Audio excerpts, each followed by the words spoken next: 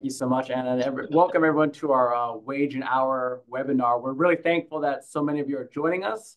And in some ways, it's not really surprising either because we do have that free HR hotline that you're seeing on your screen right now.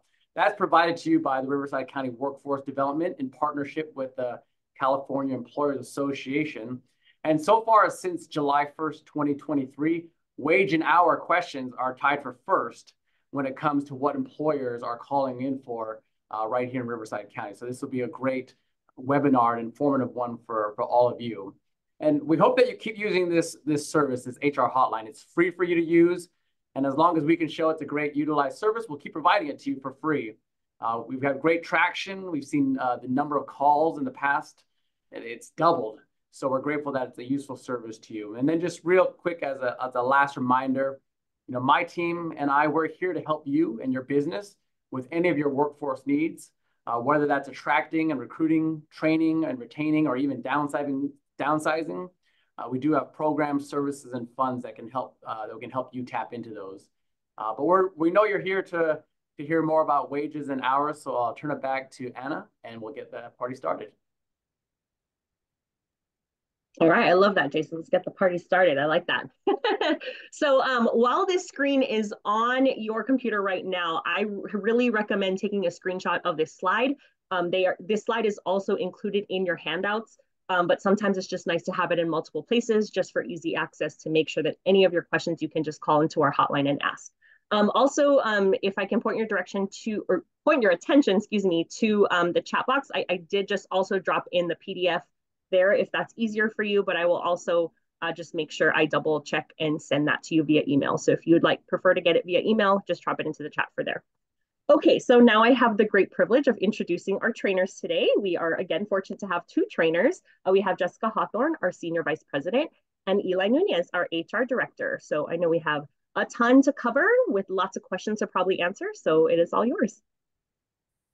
Thank you, Anna. Thank you, Jason. I will be kicking it off, and Jessica will be hanging out in the chat box with any questions that come up during the presentation.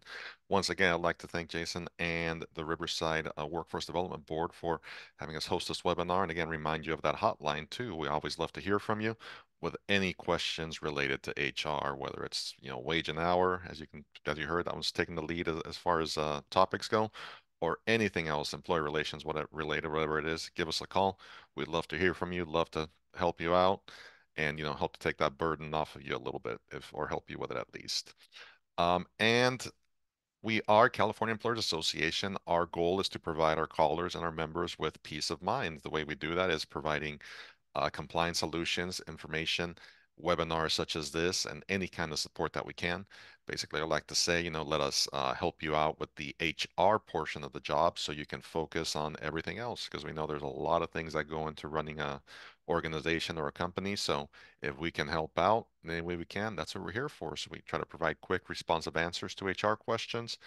For members, we provide employment forms, policies, and we also have some for general use on our website as well. So please take a look, take a visit there, along with training for supervisors, managers, employees, and any kind of consultation for workplace issues and negotiations. Those are just some of the services we offer. But again, if you have any questions at all related to HR, give us a call and we could discuss it more in depth.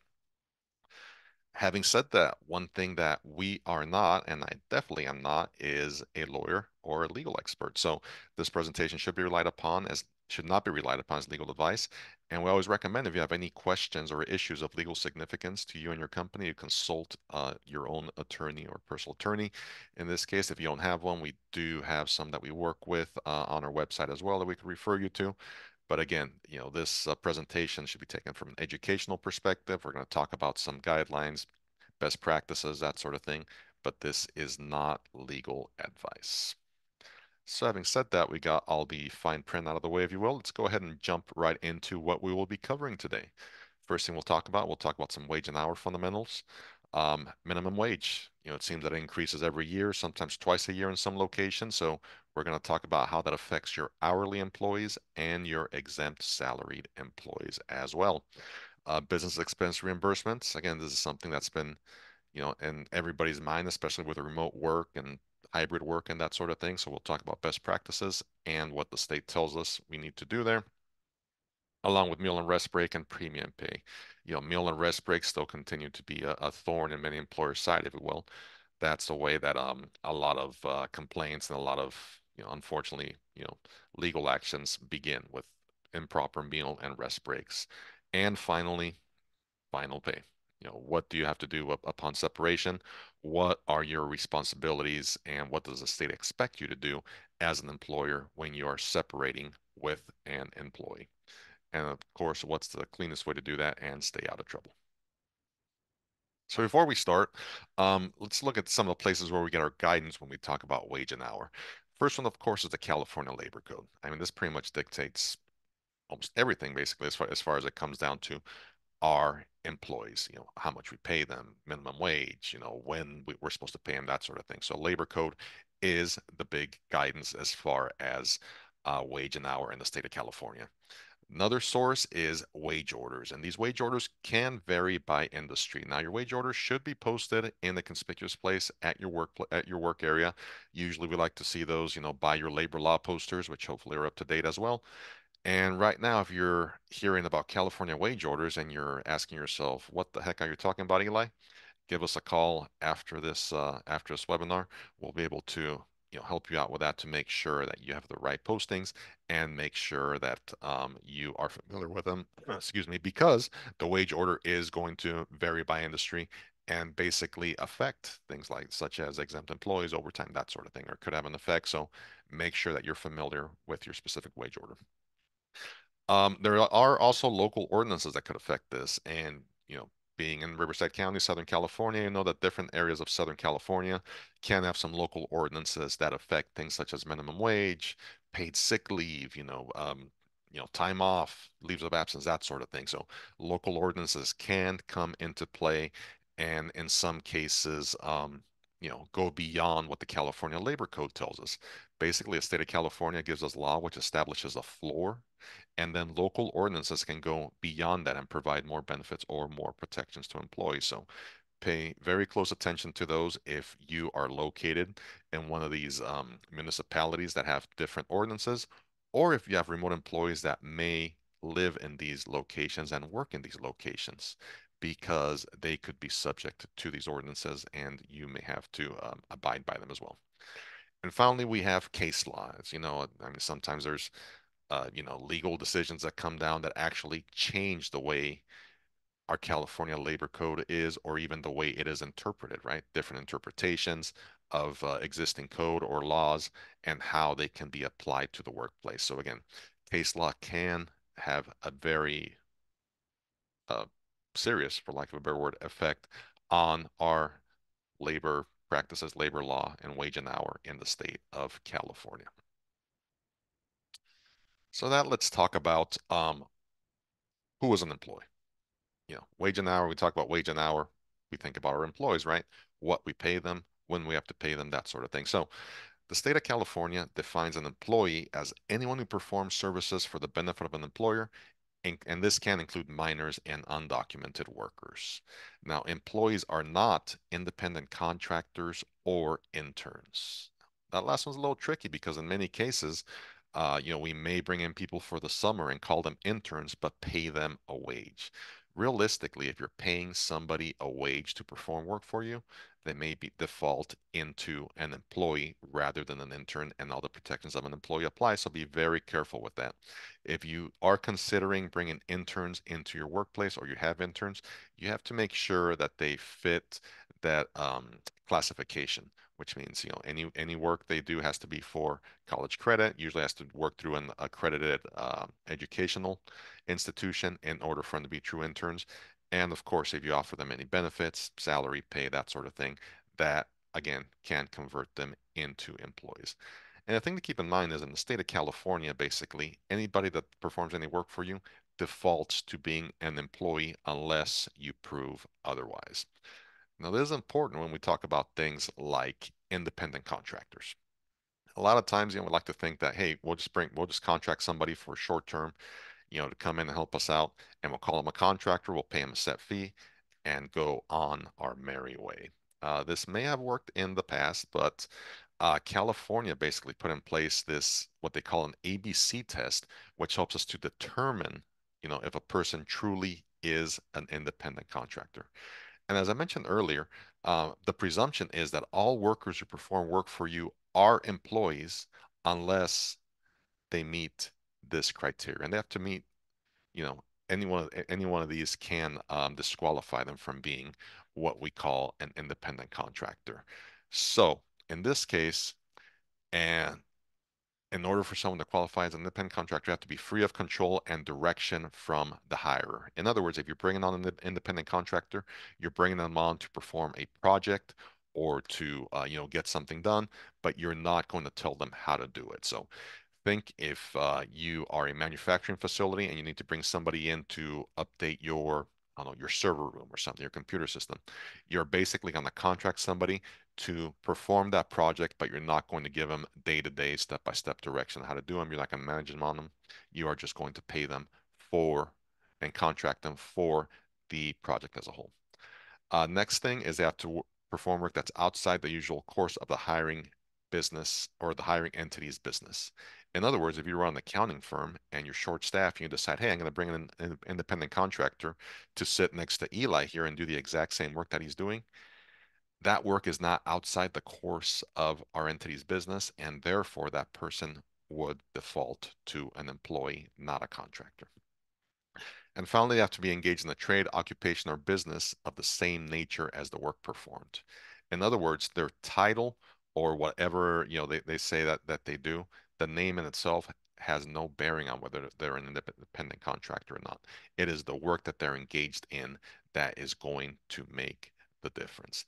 Now, there could be some exemptions to the ABC test, as is always the case. We talked about those court cases, legal cases, that sort of thing to have an effect. So if you think that something may qualify as an independent contractor in spite of this ABC test, we always recommend you consult legal counsel to make sure. Because if you don't, things can get very, very expensive. So to the tune of minimum of $5,000 to $15,000 for each violation, and a minimum of $10,000 to a maximum of $25,000 per violation if the state determines that you've established a pattern and practice of misclassification. In other words, if they see that you're doing it all the time or doing it as a general practice just to try to get away with things or save money, then the state can really, really drop the hammer.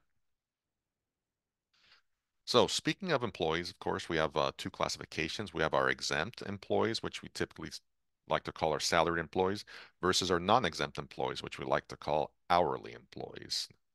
I mean, this naming convention usually works to determine or to separate the two, even though there could be such a thing as non-exempt salaried employees. But to be honest, in that case, things get a little complicated, a little weird. So we'll just stick with exempt and non-exempt at this point. Now, exempt employees are exempt from most wage and hour laws. In other words, don't have to pay overtime, meal breaks, that sort of thing. Clocking in and out. None of those things apply to exempt employees. Non-exempt employees, on the other hand, are not exempt from wage and hour laws, and they have to, be eligible to be paid overtime. They have to take their meal and breaks on time, that sort of thing. Now, as I mentioned, in California, just like most people that perform work for you default to employees, the state of California also defaults employees to non-exempt unless you prove otherwise. How do you prove otherwise? We'll talk about that in a minute. But first, keep in mind that, again, it's not just in the job title. So we as employers cannot just determine, well, I'm going to make this person exempt, this person non-exempt, this person I'm going to call a manager and make him exempt. It doesn't work like that. They have to meet certain requirements in order to qualify for that exemption. And these specific qualifications include a couple things. So for a person to be qualified as exempt, they have to pass the exemption test, which is a two-part test. One is a duties test, and the other is a salary test. We'll go into detail about that in a minute. Thing about exempt employees to keep in mind too is they're paid a flat salary for their skills, their knowledge, for what they bring to the job, right? Sometimes we've gotten calls asking, hey, we have this exempt employee that only works 20 hours a week. Can I cut their salary in half? Guess the default answer is there is no such thing as a part-time exempt employee. You're paying that exempt employee for their skills, their knowledge, everything they bring to the job, not for their hours or for how many days a week they show up. You're paying them for the work, for the skill that they bring to the job overall, right? As I mentioned earlier, overtime, meal and rest, breaks, that sort of thing don't apply to them. And ultimately, if you have an employee that qualifies as an exempt employee, there could be fewer compliance issues to deal with. So that is what's so attractive about exempt employees, if you will. Non-exempt employees, on the other hand, typically paid by the hour for work performed, and overtime laws do apply. They also have to take meal and rest breaks according to state law, and there are stringent record keeping requirements for non-exempt employees. In other words, clocking in and out, making sure they clock out for lunch, a whole lot of things that come along with it. So again, be very careful as far as classification to make sure that your employees that are exempt truly are exempt, because misclassifying somebody can get really expensive to the tune of not just fines, but also back wages, penalties for waiting time to be paid correctly. All kinds of things can add up really, really quickly. Now, some of these exemptions for those exempt employees include the executives or managerial exemption, if you will. And that's what we think about when, we talk about managers being exempt or managers being paid salary instead of hourly. Um, Another one is the administrative, and that's doing work that relates to management. So think like your HR generalist or that sort of thing. And finally, we have the professional exemption, which is things like lawyers, architects, that sort of thing. Anybody basically that needs to have a license or an advanced degree. Now, again, keep in mind, in order to fit in these exempt categories, it's not just about the job title. So, in other words, for the managerial one, you can't just say somebody's title is manager and therefore they're exempt.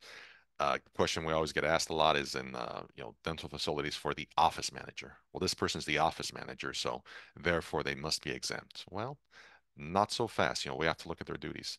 Same thing with administrative, right? You could have somebody in there that is maybe an HR administrator that greets people, that does paperwork, that files, but you say, you know what, I'm going to call them a generalist, so therefore they fit the administrative exemption.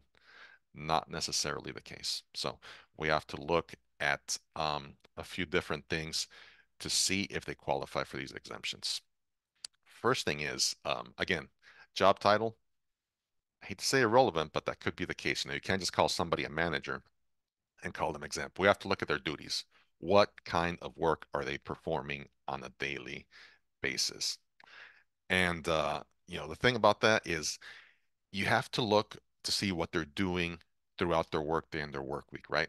The majority of their job duties must be engaged in those exempt duties. So in other words, a case that comes to mind is if you have like a supervisor in a manufacturing facility and they do a lot of work side by side with the production line. You have to make sure that the majority of their time is spent in managerial duties, because if they spend, say, 80% of their time on the production line with everybody else and 20% of their time making schedules and checking time cards, guess what? The majority of their time is not spent on managerial duties. Therefore, they would not qualify for that exemption. So, next thing to keep in mind is, are they able to use independent judgment and use discretion? Are they able to make decisions or make recommendations when it comes to hiring, evaluations, terminations, raises, promotions, that sort of thing? That judgment is very important. They have to be able to use that discretion in order to qualify for these exemptions. Again, I mentioned office managers, just because the name or the word manager is in the job title doesn't mean that they qualify. We have to look at their job duties. And if you need any help with this, we do have exemption worksheets that you could work your way through to see if someone, to do basically the groundwork to see if someone qualifies for these exemptions. Now, we recommend if you have exempt employees, don't just call the position exempt, and forget about it going forward. Keep taking a look at it. Look to see what the job duties involved and what that person is doing on a day-to-day basis, because as we know, job duties change, responsibilities change, and as these things change, that could affect that exemption. So keep an eye on it, revisit it, periodically or on a regular basis to make sure that that exemption is still true. Now let's talk about minimum wage and salary, because again, there is a salary requirement to exempt employees as well. Now, first of all, when we're talking about minimum wage in California, it seems that we're always talking about a minimum wage increase. And this all comes about thanks to SB 3 or Senate Bill 3. This goes back to the Jerry Brown days, his second time in office, not his first. And basically, what this does is anytime the inflation or the cost of living is beyond a certain threshold, it automatically triggers an increase in minimum wage. Now, as you know, past couple of years, the inflation's been a little high, if you will, so it has triggered that increase in minimum wage. That's why you jumped from 15 to 15.50 last year to $16 per hour effective January 1st of this year. Hopefully, those of you with hourly employees were aware of this and are paying them correctly. And hopefully you have the updated labor law poster posted in your workplace, or you've at least ordered the new one and it's on its way. Now, the thing about the hourly non-exempt rate is that it also affects the exempt salary rate, because state of California says in order for someone to qualify for their exemption, they have to meet the duties test and that salary test. And that salary test means that they have to make 2 times the non-exempt hourly wage per year. In other words, you take $16 per hour, you multiply it by 2, and then you multiply that by 2,080 hours, which is the equivalent of a 40-hour work week for the year. So 16 times 2 times 2080, you come up with a magic number, $66,560. And a lot of times, we saw people run the problems when they had supervisors that were right around the $60,000 to $65,000 range that were exempt, and then these increases come about. So you have to decide, am I gonna give them a pay increase to stay above that threshold, or am I going to convert this person to non-exempt? Now, it's always easier to go from exempt to non-exempt because remember, the state of California defaults everybody to non-exempt. However, you have to think of all the other steps involved and all the other things involved. So if you have a supervisor or somebody that was non-exempt or that was exempt, sorry, that used to work, 10, 15-hour workdays sometimes, you have to factor in that overtime. Is that overtime going to cost you more than what that increase could have? The other thing is, now this person that's not used to clocking in and out or taking meal breaks has to do that. How are they going to take that? A lot of people think, feel like it's a demotion if they have to go from being exempt to non-exempt. May not be the case, but that's just kind of the feeling that people get sometimes when it happens. So we have to make sure that we're very careful with our messaging, how that message is coming across, how we're going to explain that to the employee, as well as giving the reason for it. So a lot of things to consider if you're thinking of going that way with a exempt employee. As I mentioned about minimum wage too, there's a lot of local ordinances that affect it. And usually in some places we do see increases mid-year, July 1st. A lot of increases take effect. I'm thinking of places like Los Angeles. I'm thinking of places like San Francisco. I'm thinking of places like, Emeryville up north. Those are the first ones that come to mind, right? And usually, like I said, they happen July 1st, but every once in a while, a county decides to go a little rogue on us. Last year it was San Mateo County, I think it was, up in Northern California, decided that they were going to do an increase on April 1st. So, what I recommend is if you don't already do so, make sure you sign up for a blog anytime, somebody tries to pull a little sneaky like that, or do something out of the ordinary like that. We like to send a notice out. Also, we do have that bit.ly link there that'll take you to a spreadsheet that we've compiled that has the local minimum wages throughout the state. So take a look at them. And of course, keep in mind that local minimum wage is based on where the employee's physically working. So if you have, for example, a landscape business and you send people into areas that have a higher minimum wage or perhaps require a higher rollover for sick time or anything, be aware that since they are performing the work physically there, those ordinances may more than likely apply to them. Now, getting back to our exempt employees, I did mention that professional exemption where you have people like, architects, or in this case, we're going to talk about physicians or surgeons and computer software professionals. Well, thing about them is they have their own uh, minimum wage established for these exemptions. So for physicians and surgeons, the minimum hourly pay for a licensed person in those fields increased from $91.07 to $97.99 per hour. So sounds like it's good to be a physician or surgeon until you start considering that med school tuition bill, right? The other one is computer software professionals. Now, minimum hourly rate for them increased from $50 to 53.80.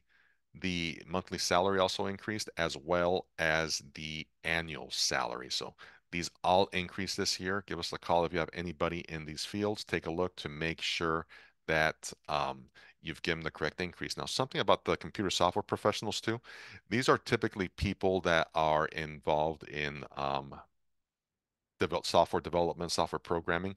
We're not talking about your office IT person that helps out around the office, maybe to set up new computers or to get things going for new hires or that sort of thing. So make sure that if you have anybody that you think qualifies for these exemptions, make sure that you are going through that worksheet and that they truly do fit into those categories. So, talked a little bit about wage and hour. We've been talking about exempt, non-exempt. Let's go into the realm of the non-exempt or hourly employees for a bit. Talk about overtime and regular rate of pay. Now, hopefully, regular rate of pay is nothing new to us. It's been around for a little over a year now, but let's revisit that and see how it affects our wage and hour practices for our employees. So overtime requirements, pretty standard. We should all be familiar with them by now. Got to pay employees time and a half for anything over 8 hours in a workday or 40 hours in a work week, and for the first 8 hours on the seventh consecutive day in a work week.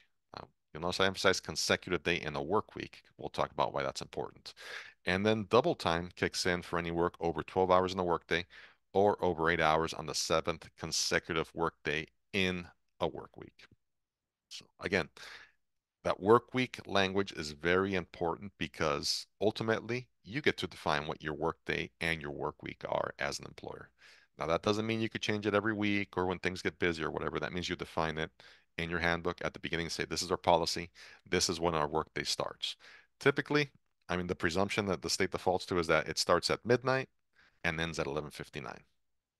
You can shift that around a little bit though, and sometimes it makes sense to shift that around, especially if you have a graveyard shift or anything like that, where you have employees that work through the night and you don't want to break their hours up into two separate work days. And those of you that have graveyard shifts that have that midnight breaking point know what I'm talking about. Payroll can look a little strange that way. So you can shift the start of the workday maybe if you have a shift that ends at 2 in the morning and the next shift doesn't start until 4, maybe you want to say, hey, you know what? Our workday is going to start at 3 in the morning and then at 2:59. That we capture all the hours on one day without having to break them up. Same thing goes for the work week. You get to pick any 7 consecutive days that are going to be your work week. And again, this is going to depend on what your work week looks like. Do you typically work from Monday through Friday? Then the traditional Sunday through Saturday, which is what the state defaults to, is going to work for you.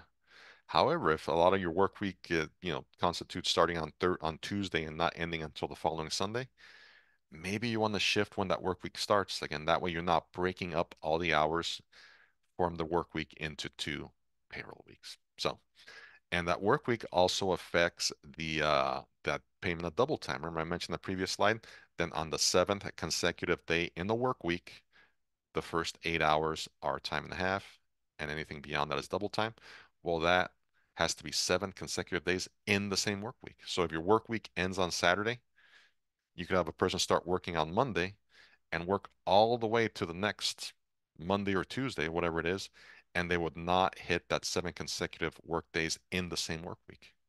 They may work, 10, 12 days in a row, but as long as they're broken up into different work weeks, that rule that says, on the seventh day we have to pay time and a half for the first 8 hours and double time beyond that will not apply. Now, regular rate of pay, question we still get every once in a while, we used to get quite often when this first started, was what is the regular rate of pay and why does it matter in calculating overtime? And basically, the regular rate of pay is not to be confused with the base hourly wage. That base hourly wage is what we decide we're going to pay somebody when we are going to bring them on board, right? We say, hey, we're going to bring you on. We're going to pay you $20 an hour. Done. Deal. Welcome aboard. However, when we're talking about things like overtime or sick pay or anything like that, there are other things that could affect what the regular rate is or what rate we use. So if you pay your employees commission, piece rate along with their hourly wage or if you have shift differential, say for that graveyard shift or night shift again, or any non-discretionary bonuses, then these things can affect the regular rate that you use to pay overtime or to pay any sick time that is taken during that by that employee. So how do you calculate that? Well, regular rate basically, if you have anybody that has any compensation that pushes their earnings beyond that their beyond their hourly rate. So again, think of that graveyard shift. If you have like a shift differential, if you have any kind of piece rate or anything like that, you have to factor that in um, when you're paying their overtime. So basically, you take the regular hours worked, you take all their earnings during that time, and I'm talking about earnings, talking their regular hours and any kind of piece rate or any kind of shift differential. You have to factor all that in to calculate their overtime correctly and to calculate that regular rate of pay correctly. Now, I did mention bonuses, and bonuses, the question is, are bonuses included when we calculate regular rate of pay? And the answer is maybe. No, really, it depends. It depends on the type of bonus. So if it's a discretionary bonus, in other words, you know, the owners or management team decides, hey, you know what, this was a pretty good year, and we're going to give our employees a bonus because, things went well, things went better than planned.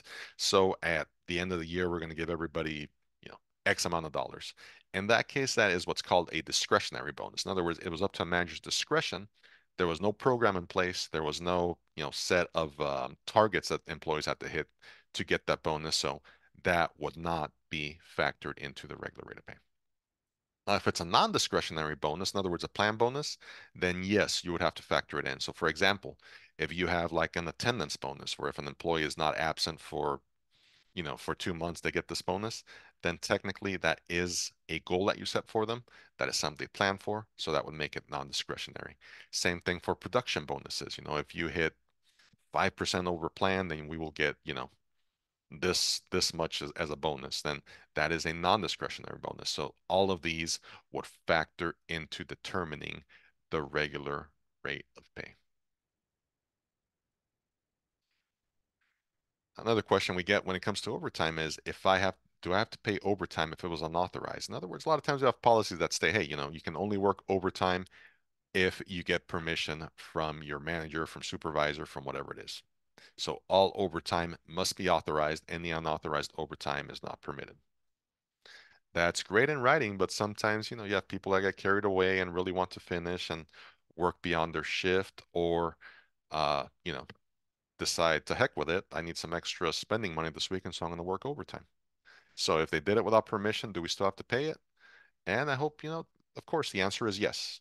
We have to pay for all worked hours, whether they were authorized or not. So what can you do if you have an employee that works unauthorized overtime? Well, first thing is hopefully you have a policy about it. So we're going to remind them that they need authorization before working overtime and remind them of the steps to get that authorization, whether it's a written request, whether it's verbal, who they talk to, etc.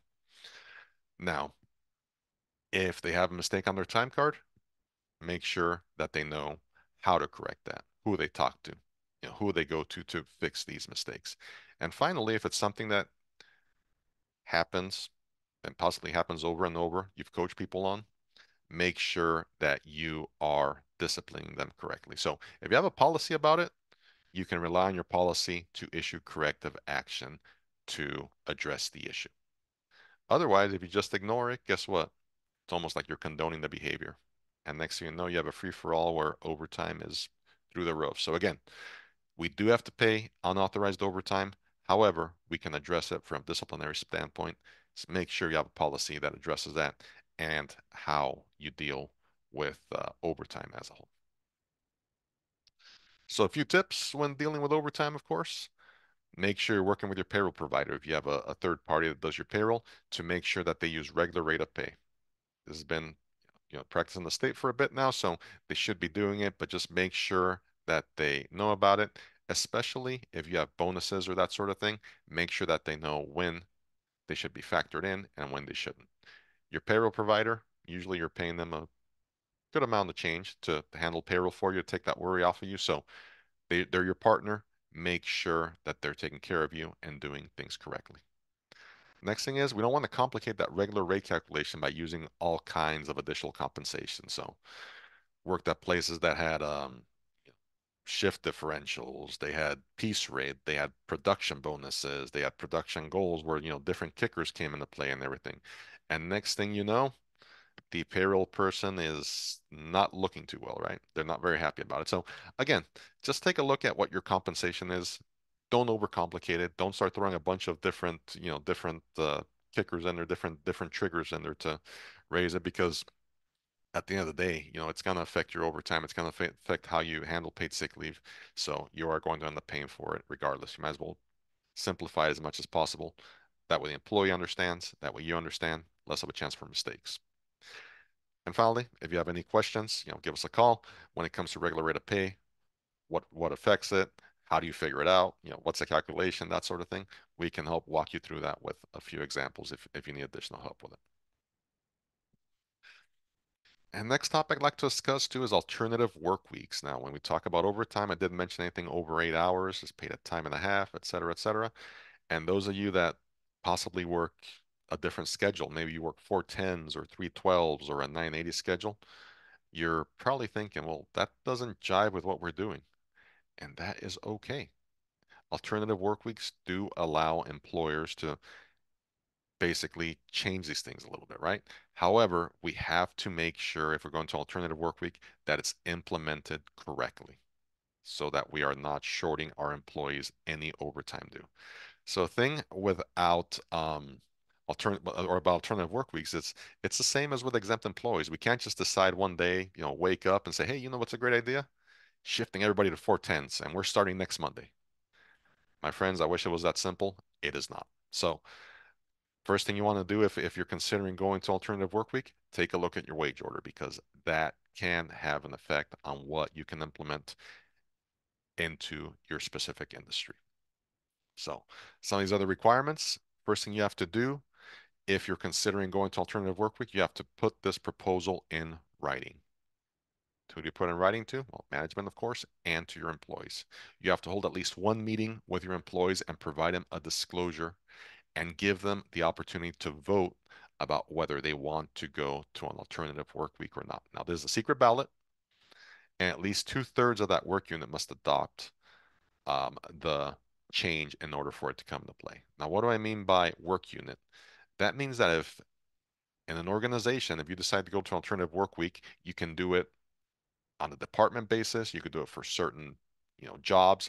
You don't have to do it across the board for everybody. So you're looking at work units. Work units can be as small as one person or as large as 1,000 people, whatever it is. So once you hold the secret ballot vote and it passes, you're going to report your election results to the DIR, and then we're going to wait. And waiting is always the hardest, right? But we have to wait at least 30 days before we start that alternative work schedule. Why? Because we have to make sure the DIR receives our election results, approves it, posts it, says, go ahead, move forward, you're good to go. So once that's the case, then we create the schedule, roll it out, and make sure that our employees understand it and are ready to go with it. So with that, that brings me to pretty close to the halfway point here. I'll bring up Jessica, see if we have any questions floating around out there, anything we need to address or anything for the group to hear. No, I think we got them all. A couple of folks, I did direct you back to the hotline because it's hard for me to put everything in place while also answering questions. So I apologize if I didn't answer your question directly, but that will be the best way. If we're not able to help you during the webinar, you still have that great resource that Jason told you about. So let me get this set up so we can move on. But I think you covered everything, Eli. So Okay. I will get a rolling. I will go behind the curtain then. Okay. Alrighty, so we're going to shift a little bit. Eli really laid the foundation for us on proper payment, who needs to be paid hourly, who needs to get these meal and rest breaks, and how precarious it can be if you decide not to have somebody who's not exempt, is you have to prove that you are right. And the problem with that can be you're not tracking things like meal and rest breaks, clock in, clock out. And so it kind of sets the employer up for failure if you're going to be wrong. So it's really important that you assume that everybody is hourly non-exempt unless you're 100% certain that they are exempt from the wage order requirements. So an important wage order requirement for your hourly non-exempt employees is going to be those rest breaks. And the language that courts have used and the wage orders use is employers are required to authorize and permit rest breaks, which means make sure you have a policy on meal and rest breaks. Make sure you tell everybody who is hourly non-exempt that they have a right to those rest breaks and that you don't impede their ability to take those rest breaks. So rest breaks are a little bit more challenging because they're paid. People aren't clocking out. So you do want to verify that people are taking them. And you can either have a checkbox on your timesheets. A lot of timekeeping systems have a way to say, yes, I was provided all of my required rest and meal breaks during this pay period. Making sure supervisors are saying, hey, if you miss a rest break, you need to let me know. And I need to know why, because we want to make sure we don't owe you extra money. Because if somebody misses their rest break, or if their rest break is beyond, say, the 4 hours, then you owe them 1 hour, and it's called premium pay. So premium pay is at the regular rate of pay, and it has to be paid in that time period. So if people aren't able to take it, or if a supervisor doesn't let somebody take it, we're going to owe them that extra hour of pay.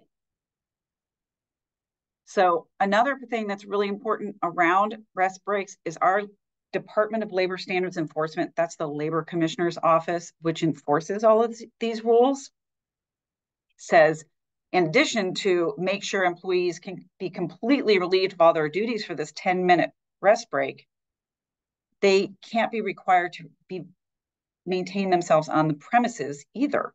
So a long time ago, or a few years ago even, a lot of people would have a policy around rest breaks is you get a 10-minute rest break. It's paid time. Therefore, you need to stay on site because that's still controlled time by the employer. And there was a case, and then the Labor Commissioner's Office said, yeah, if you're controlling that time, they're not getting a meaningful rest break. So if you make them stay on the premises, then you're violating the wage order and the labor code. So you do want to make sure they can leave. You want to make sure it's clear they do need to be back within that 10 minutes. If you provide more than 10 minutes, you're welcome to do that, but we're only required to provide 10 minutes.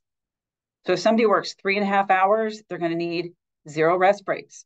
So think about, if you have shorter shifts, 3.5 to 6 hours, only 1 rest break, 10 minutes on the clock, but they can leave the premises. Once we get over 6 and up to 10 hours of a shift, we get 2.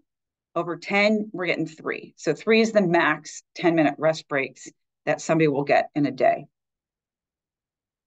And meal breaks or lunches, it's kind of a misnomer because it really has nothing to do with food. It's just an obligation on us as employers to allow employees to take 30 minutes of uninterrupted time to do whatever they want around the middle of their shift. The only time that somebody does not need a 30-minute meal break, which is unpaid, so they have to clock out and then clock back in at the end of that 30 minutes, is if their shift is going to be done in less than 6 hours and they sign a waiver, or they don't work more than 5 hours. If they work 4 hours and 59 minutes in a day, they do not need a meal break. Once they go over that 5 hours, that's when we're in meal break territory or we're looking at waivers. We say 4 hours and 59 minutes into their shift is when that meal break should begin, because the way that the rule is written is very, very confusing. It says it must start before the end of the 5th hour or the start of the 6th hour. So the 6th hour is actually 5 hours in. So 4 hours and 59 minutes in the shift, no later than that can that meal break start. So be aware of that when you're scheduling people. So if somebody starts at 6 a.m., their meal break, their 30-minute meal break must be no later than 7, 8, 9, 10, 59 a.m. So keep an eye on that when you're scheduling people and when they start those breaks. They must be fully relieved of all their job duties for that 30-minute period to get their meal break. And if they do work more than 10 hours in a day, they're going to need 2 meal breaks. Okay, so that was a similar example that I just gave you. If for some reason they're not able to get their meal break, or the employer or supervisor impedes their ability to take the meal break, even by saying, you know, people who work hard don't need to take a meal break. Well, we have to have them take a meal breaks, because if they don't, it's another hour of premium pay at their regular rate of pay that we as the employer are going to have to pay this employee. So it's really important that people get the meal breaks. The meal breaks are uninterrupted. Now, we do get the question a lot, what if the employee just doesn't take it? They just blew it off. They didn't feel like taking it. There was nothing that the employer was doing that limited the employee's ability to do that. Well, I would step back first, and when somebody is hired, and maybe once a year, have them sign off on your meal and rest break policy. Just remind them all the requirements. There's no reason for you not to get that meal or rest break. Please take it. If you can't take it, let your supervisor know as soon as possible. That way, if somebody does just blow off their meal break, I didn't feel like taking it, I didn't need to take it today, you remind them of the policy and document that the employee stated to you, I had every ability to take my meal break, but I just didn't feel like it. Only in that circumstance is when you don't have to pay that extra hour of pay. But make sure you're really clear that the employee actually was not impeded, or somebody wasn't limiting their ability to take that meal break. And of course, when in doubt, pay the premium pay. But there are mechanisms in place that you can create that can limit your liability for these missed meal and rest breaks. So I mentioned briefly before that you can waive a meal break, the 30 minutes where you clock out and clock back in. The first meal break, as I mentioned before, let me get back on this slide. You get 1 meal break if you work over 5 hours and less than 10. You get 2 meal breaks automatically once you go over 10 hours of hours worked in a workday. So that first meal break, or if that employee is not going to work more than 6 hours, they can waive it. And I would get that in writing. I would use caution with waiving a 6-hour shift, because once somebody goes over by 6:01, that penalty is going to kick in. So if you're going to try to enforce the waiver for shifts less than 6 hours, I would schedule people for 5-hour shifts. That way, if they go over, you're still okay. So that first meal break can be waived. A second meal break, remember, if I'm working over 10 hours, I get 2. Everybody should agree, put it in writing, sign off on it. The employee took 1 meal break already, and their shift will be done in less than 12 hours. If all of those things happen, then they only have to take 1 meal break, and they can waive the second. So make sure if you are doing waivers of meal breaks, you know what kind of shifts you're scheduling people for, and that you're putting everything in writing so you can document it very clearly so you have that paper trail.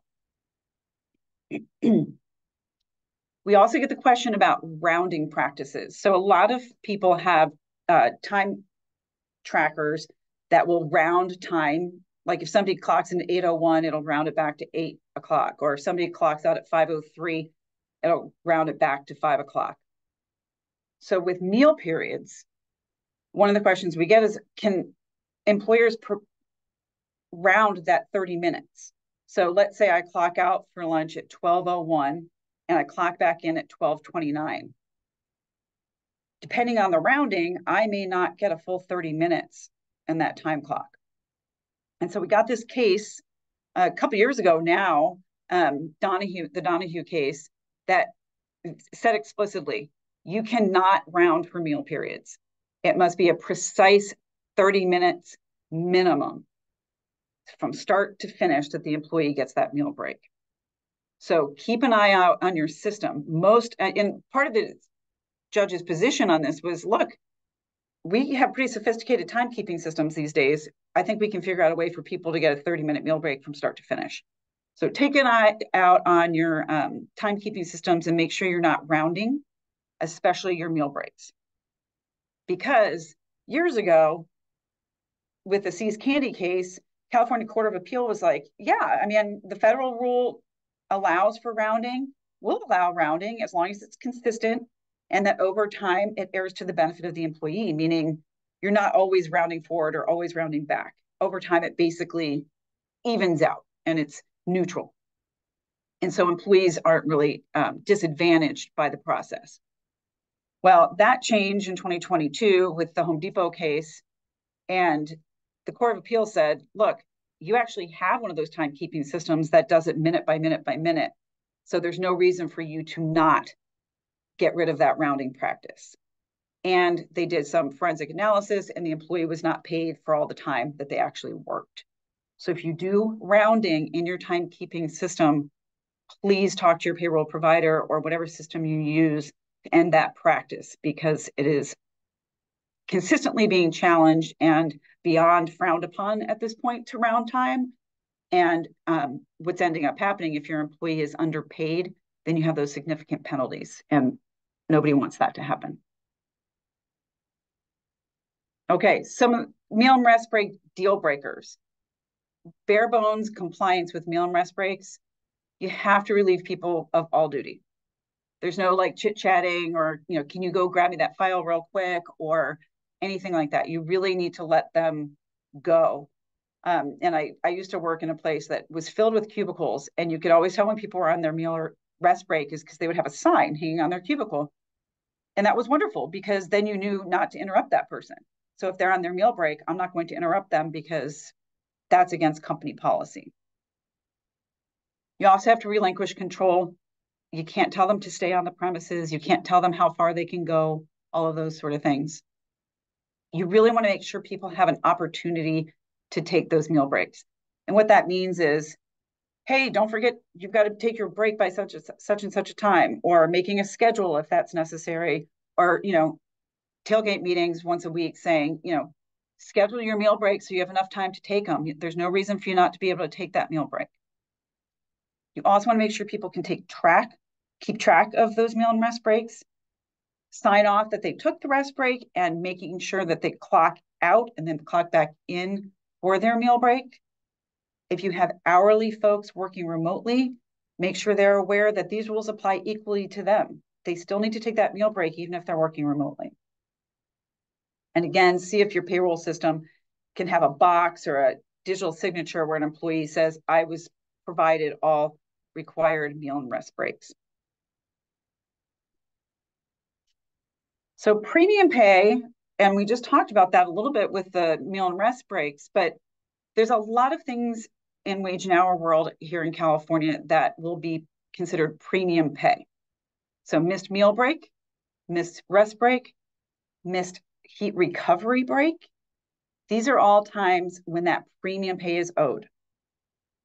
And that's if the employee wasn't able to take it on time, that break was interrupted, it was too short, it was rounded, or it just wasn't taken because the employee had to do something for work or didn't believe that they could take the break. Any of those things happen, we're going to owe that employee 1 hour of premium pay at their regular rate of pay. So you pay for all the time they worked, and then you have that hour of premium pay on top of all of the time that they worked.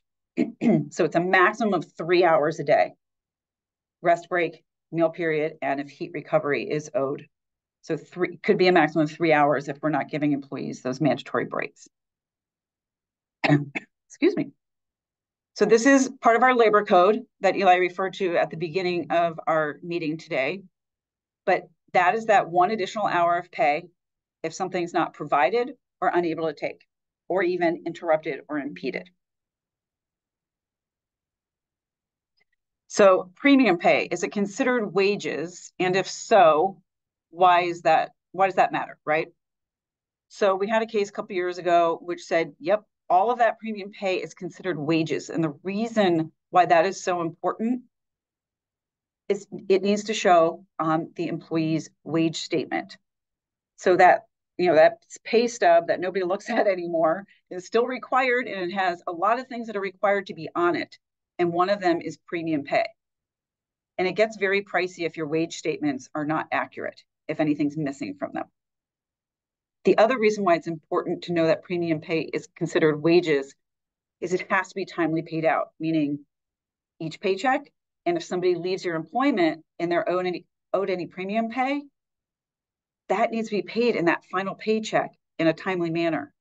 And if it's late or wrong or just missed altogether, you're going to get those waiting time penalties. And we'll talk about waiting time penalties more a little bit later, but that's the equivalent of 1 day's wages for up to 30 days.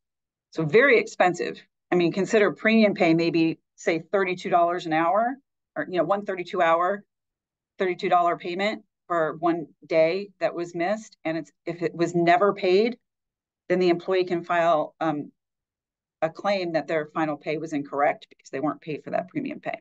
So make sure you're aware of those different premium pay requirements and make sure they're treated as wages, paid out in a timely way, and included on those wage statements.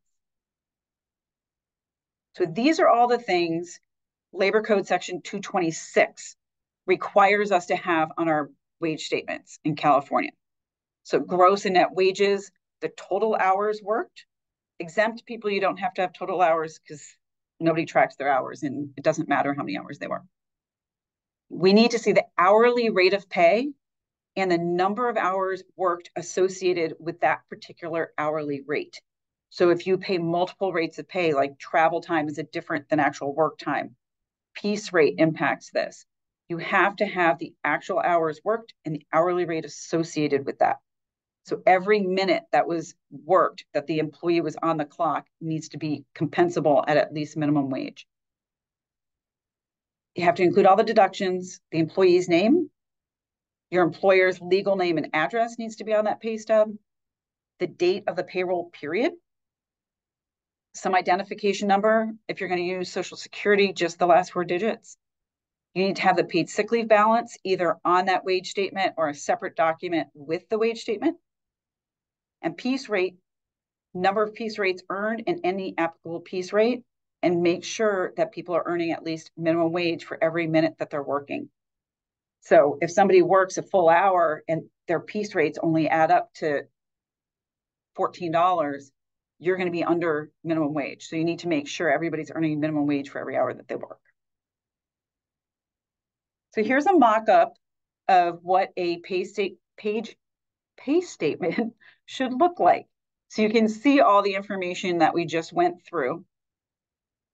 Paid sick leave is an important one. Make sure that accrual is showing properly. I know a number of people, they submitted the information to their payroll provider, but the first pay stubs for this for 2024 didn't accurately reflect the new accrual rate. So make sure you're checking that the accurate accrual rate is in effect because that changed for 2024. All right, expense reimbursements. This is a sticky wicket. We are required by the Labor Code to reimburse employees for all necessary expenditures or losses. So anytime I have to spend my own money or use my own resources to do my job, my company needs to pay me back a reasonable amount for that usage. So we love that word reasonable, don't we? Because nobody knows what it means. But we have some general idea from some case law and the Labor Commissioner on what a reasonable reimbursement is depending on the circumstance. And to be clear, reimbursement of expenses applies equally across the board. It's unrelated to somebody's compensation. So, you have an exempt employee that drives to the airport. You have to pay them for their mileage to get to the airport, but you don't have to pay them extra time because they drove to the airport. Whereas a non-exempt employee, you're going to pay beyond commute costs, wages, and you're going to pay for that mileage to get to the airport. So personal cell usage. I mean, who doesn't use a cell phone anymore? And a lot of people either have a work-related phone or they use their personal phone for work-related business. And we are required to reimburse employees for all work-related usage of their cell phone. And yes, even if somebody has unlimited data, we have to come up with a reasonable percentage of that bill that we're going to pay based on the amount of time approximately the employee is using their work phone or their personal phone for work-related reasons. So for example, let's say I have an unlimited plan. I pay $100 a month. I work full-time. I only use my personal phone for work-related reasons. I have customers calling me. I have clients calling me. I do research on it. So I'm using it fairly regularly throughout the workday. And my company expects me to be available via cell phone. So there's typically about 20 work days in a month. That's 2/3 of a month. But then part of the day is only about 2/3 of the day. So you just start breaking down the math and then come up with a reasonable amount, saying, it sounds like you maybe use your work-related phone 35% of the time. So we'll pay you $35 a month for the use of your cell phone. That's one way to do it, is to come up with a reasonable percentage for the use of that time. So find out, start tracking it, ask employees to sort of get a general sense on it. And then another option is just to kind of come up with a reasonable amount across the board. You look at what all the expense reimbursements are over a certain period of time. The average is about here. So we're going to round up just to make sure that's inclusive of all different types of plans. And we're just going to give everybody a stipend. That's another option, so long as you are reimbursing people a reasonable amount. Same with your personal vehicle. As I mentioned, you're driving to the airport using your own personal vehicle. You should get reimbursed, and you're required to be reimbursed under the labor code for your expense to use your own vehicle. What our labor commissioner says is we're going to use that IRS rate as a reasonable amount for use of somebody's personal vehicle for work reasons. And the reason being is the IRS has already done all the algorithms and the math to say, insurance, gas, upkeep, value of the car, all these things. And they come up with this amount each year. It's very exciting every year in December when that comes out. So for January 2024, the IRS mileage rate is 67 cents per mile. So that is the amount that the labor commissioner will want to see you using. You can use a different amount, a lower amount. You can do a higher amount too if you're crazy like that, but you can do a lower amount, but then you will have the burden as the employer to prove that that is a reasonable reimbursement amount. And that's hard, that's challenging to do. And as I mentioned earlier, if a non-exempt employee is using their personal vehicle for work reasons, that is also compensable time. So you're reimbursing expenses and you're paying them back, paying them for their time. As far as losses and damaged property, this is a very interesting area, but for the most part, it can't cost an employee anything to have a job. And it actually says something like that in the labor code. Like, if something inadvertently breaks or gets destroyed while I'm working, that's the cost of doing business in California. And we cannot get that money back from an employee. So, and that's negligence. Now, there are other things where it's more willful or dishonest acts or gross negligence, like, somebody drove a truck into somebody's garage door.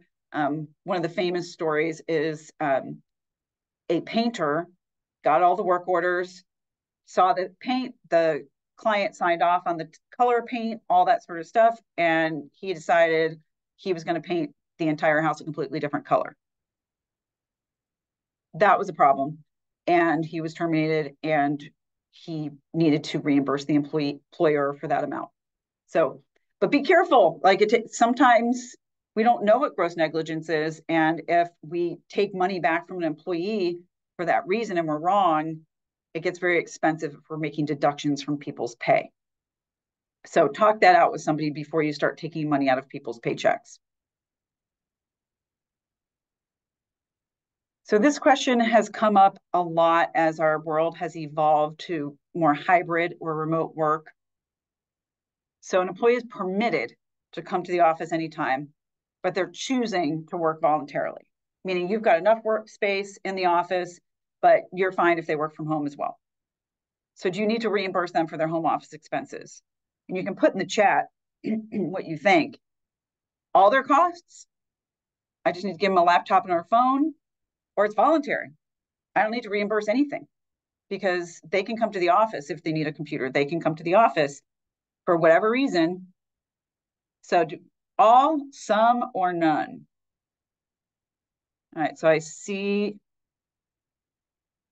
B, only need to provide a laptop and phone. And, you know, it's a bit of a trick question. We do this, keep ourselves awake, and hopefully you as well, but we don't know because the labor code just says reasonable and necessary. So if I need a laptop and a phone to do my work, does that mean I also need internet in order for my laptop to work? Probably. Does that also mean that I'm using more power, you know, more gas and electric from my home because I'm doing work? And it starts getting into this crazy snowball, right? And the courts are not answering this question for us at all. So some of the advice that we've been given and the guidance that we've determined is the best practice is just have a very clear remote work policy. What's mandatory, what's voluntary, how much time, what are you going to be reimbursing for, what property, what equipment you're going to provide, and then come up with a reasonable amount. And you can do it employee by employee if you want.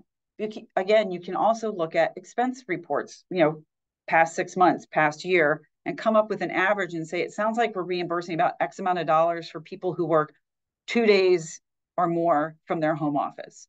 So we're going to just come up with a stipend. So there's different ways to do it, but having everybody just kind of agree that this is going to be a reasonable amount. Because in all honesty, the folks working from home a couple days a week, it may be more convenient for them. They're not spending gas. They're getting extra time. So there's a reasonableness on both sides on this. So have a very good policy on this and come up with a reasonable amount based on data, and you pay it as a stipend, or you can do actual receipts. You know, we'll pay 50% of your internet and we'll pay 20% of X. So there's different ways to do it. Just be consistent across the board and have people sign off on it, agreeing that it's reasonable. And also saying, if things change, the amounts change, and maybe it's not reasonable anymore, it's on me as the employee to bring it to your attention. So the other part of this is, what if you really want this to work? If you don't want people working remotely, more power to you. But if you really want it to work, this hybrid or fully remote, just come up with what's reasonable, what equipment you're generally going to provide. If you do go the stipend route, do be aware as stipends are taxable income, whereas expense reimbursements are one-to-one. Like I went out to dinner, here's my receipt, I get paid back. Stipends, because they're not directly related to an actual expenditure, are going to be taxed. So there's different implications there too. You just need to kind of think about what works best for your company if you want to go the remote or hybrid or work from home route. Okay. Check your county and city minimum wage laws. As Eli said, we had a good run about a year and a half where everybody was on a January or July. And then last year, somebody in, I think, the Bay Area now has an April 1. And the reason why that's important, Riverside County, you guys follow the state, but if you have a remote worker that's in one of these localities with a higher minimum wage, or maybe a local paid sick leave ordinance, you're going to want to know that, because if somebody's working there, you've got to follow those rules. Really, really strongly recommend remote work agreements. Make sure, what is remote work? What's hybrid work? Do we have different classifications? If you work remotely 50% of the time, you'll get X amount as a reasonable expenditure reimbursement. If you work less than 50%, what do all those things look like? Reminding people also, all of your policies apply equally, regardless of where they work. Harassment prevention, meal and rest break, all of those things apply equally. And, if you're going to come up with some number for a reasonable reimbursement amount, make sure the employee is signing off, agreeing to the reasonableness of that amount. Keep an eye out on what your exempt employees are making right now. Remember, it's very high. $16 times 2 times 2080. That's the amount that your exempt people need to be making at a minimum. And then more likely than not, based on inflation, the minimum wage will go up again in 2025. So start looking ahead now if you have folks on that lower end of the minimum salary scale. As Eli said, it's an adjustment to go from exempt to non-exempt. So if you see that somebody is making 68,000 right now and you don't want to bump them significantly higher than that for 2025, maybe start thinking about it now and working on it now. I know it's only February, but it is an adjustment, and you don't want employees to feel like it's a demotion. You want them to understand this is a compliance issue, and we want to make it as easy as possible for everybody. So final pay, I cannot emphasize enough how important getting final pay accurate is. It is low-hanging fruit, as they like to say in the biz, but when you terminate an employee, an involuntary termination, you're fired. That money, all those wages, any money that they've earned through that day, any overtime they've earned through that day, any premium pay for missed meal, rest, recovery periods, anything that they have earned as wages must be in their hands when you say you're fired. Can you do direct deposit for final pay? Yes, but only if the employee specifically authorizes direct deposit for final pay. You cannot rely on the direct deposit they signed when they were hired. And it is not recommended that you just throw in there, and final pay by direct deposit is fine as well, because if the employee changes their mind at some point and you're late paying that final pay, like I said earlier, that waiting time penalty is 1 day's pay up to 30 days. So even if it's 1 hour of premium pay and you didn't pay it and the employee waits 30 days, that final pay was still wrong. So that's termination. You're fired. That money needs to be in their hot little hands. That is a challenge when you have hybrid folks, when you have remote workers. We have to figure out a way for that person to get their money. So if you have that situation, be aware the rule doesn't change. Doesn't matter where the person works. That money, that check needs to be in their hand when you say you're fired. So if somebody comes to you and says, I quit, and today's Tuesday, my last day is Friday. Well, that's more than 72 hours. We have time now before they leave on Friday to get all of their paperwork, all their final pay, and we can hand it to them on their last day because they gave more than 72 hours notice. Now, if somebody comes in and says, I quit, I'm out of here, and they leave, just walk off the job, you have to pay them their final pay within 72 hours after that notice is given. 72 hours is important. It's clock hours, not business hours. So it doesn't matter if you're closed over the weekend or a holiday, 72 hours starts clicking right then. If somebody quits, you can mail the final wages, all the wages, including vacation or PTO, premium pay, anything that they're owed is due on these timelines. Mail the paycheck only if you get authorization from that employee in writing, and make sure you request the address to where they want that mailed. Because then once you put that in the mail, you have that authorization from the employee, you have the address they said to send it to, you're good. Just document it, keep a copy of everything. They can't then say, well, I never got it. It's like, well, okay, here you go. We'll issue it again, but you're not going to get penalized if you follow all those steps.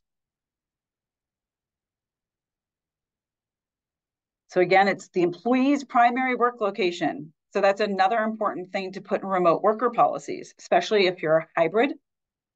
The primary work location could be your office. So that's where they need to get that final pay. But if the primary work location is the employee's home or some other location, that check needs to be there when they're terminated. So all wages, premium pays, accrued and unused vacation or PTO, all needs to be in that final paycheck. That can be 2 separate checks. You do not need to pay out paid sick leave. The only time you pay out paid sick leave is when you incorporate it into your PTO program. Those penalties are high. Late final pay, 1 day's pay for up to 30 days. Commissions are a little different. Because if you have commissioned employees, you're going to have a written commission plan because you're required by California law to have a written commission plan. In that commission plan, it will identify and define when commission wages are earned. So for example, somebody will have a commission agreement and they'll say, we consider commission earned when we get payment from the client and 30 days has elapsed without any refund. So wages then will be earned on that moment, and that's when they need to get paid. So you have a little bit of flexibility with commissions. Just make sure your commission agreements are clear. Expense reports also. Expense reports typically actually have a 3-year statute of limitations. So most people don't wait 3 years to pay their expenses, but it's not the same timeline as wages. So with all this stuff that we're talking about, and it is a lot, but we have a lot of resources here, and the fact that you can give us a call with any of these questions, please take advantage of that hotline. But what happens if there's an error, whether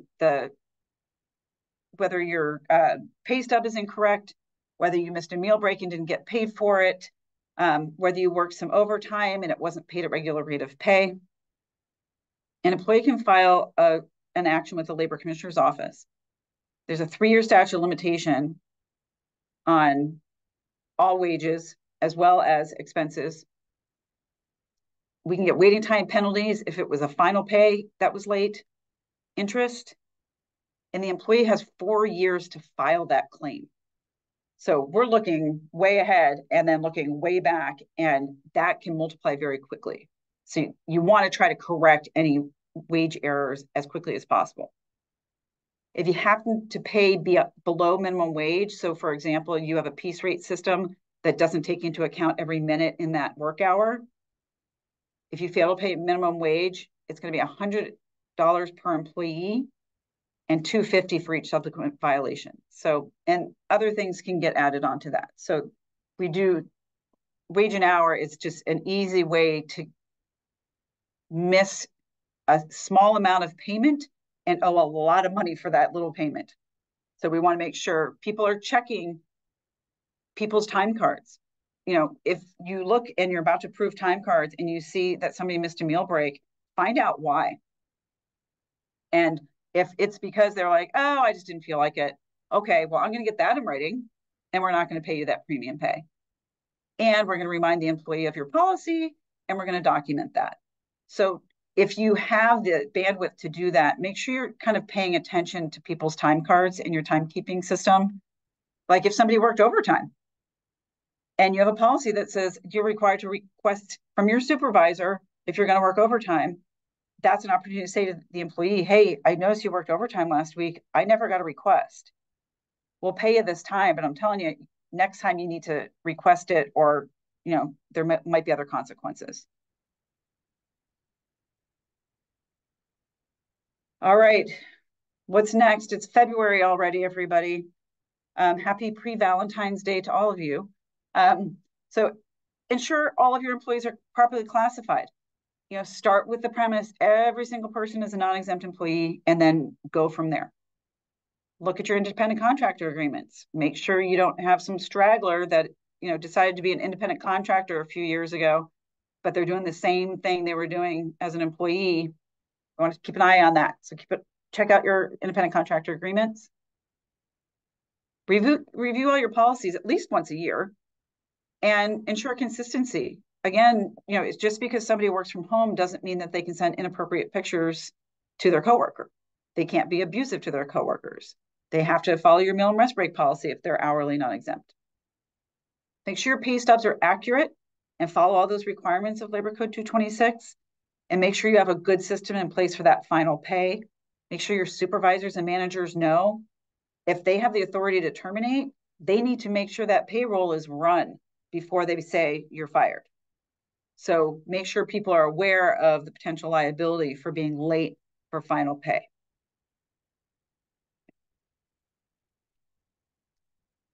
Okay, I whizzed through that. I see some questions in the box popping up.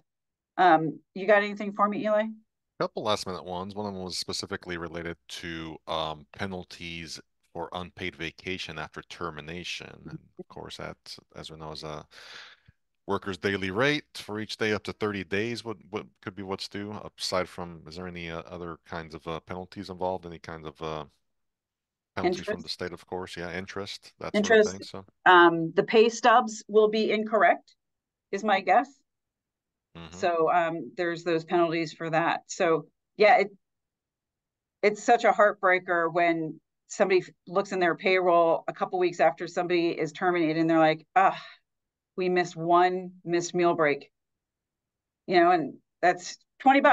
But now that $20 is, 14 days times somebody's regular rate of pay. So Yep. not And then there was fairly specific related to service charges versus commissions versus tips. So that one may be one to call the hotline just to make sure, so we could talk about the specifics of that one.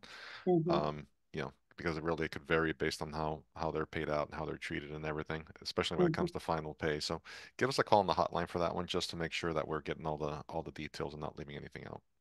Yep. Yep. Good thoughts. Yep. And of course, last one that popped in, sick pay for final checks. As you mentioned, we only pay sick pay if it is included into one PTO bucket for sick and vacation. If you have them separately, no need to pay sick pay on the final check. Correct. Correct. And check policies. Every once in a while, somebody snuck in a policy that says they'll pay out sick leave Yep. upon termination. And some people want to do that. They want to be that generous, but you do not have to. So if you don't want to, take that policy out. But yeah, if it is incorporated into a whole PTO bucket, you do have to pay it all out. So Anything else? we're caught up right now. Well, very good. So if we blew your mind, or you just want to commiserate with other HR advisors in the world, please give us a call. So this is your hotline number. Thank you, Riverside County Workforce Development Centers and Workforce Development Board. Such amazing services that you provide on your own, and then bringing us in to back you up, because it's tough to be an employer sometimes. And sometimes it's nice when people call the hotline and they'll just say, I think I'm right. I don't know if I'm right. Can I just talk this out with you for a minute? Because I don't even know where my head is. And we're like, happy to do it. Happy to do it. Let us be here for you. And, our mission is to provide employers with peace of mind. So please use that hotline for employers. Oh, and this is our membership. If you need something beyond just the phone service, as far if, sample forms, toolkits, all those sort of things, membership may be an option for you. Oops, wrong way. And if you're continuing your education today, your HRCI code is 649275. Your SHRM code is 24-HG, P as in Paul, M as in Mary, 3. And I'm sure Anna will put that in the chat for you. And because we follow through on our promises, this is that survey. And I've taken it. I think it takes significantly less, Anna. So it's not 2 minutes. You can do it. Race yourself. Just race yourself. See if you can beat 2 minutes. But thank you again, Jason and Riverside. And you guys can close this out. We're good. I mean, I think you covered it, Jessica. So thank you to Jessica and Eli for providing 90 minutes of your expertise here and answering so many questions. I know we had a couple of requests for the Q&A since there was such engagement there. So I will go ahead and pull the report after we're done here. I'll make sure that I send that over to Jason so that when he follows up with all of you guys, that he makes that information available to you. But since they did generously sponsor today, I want to make sure that I make that information available to him as well. So stay tuned from Jason and his team. They will get that information to you right away. Please take the survey, and we look forward to seeing you guys on the next training. Thank you again to Riverside for sponsoring, and thank you all very much for showing up live. And we'll see you again soon. Cheers.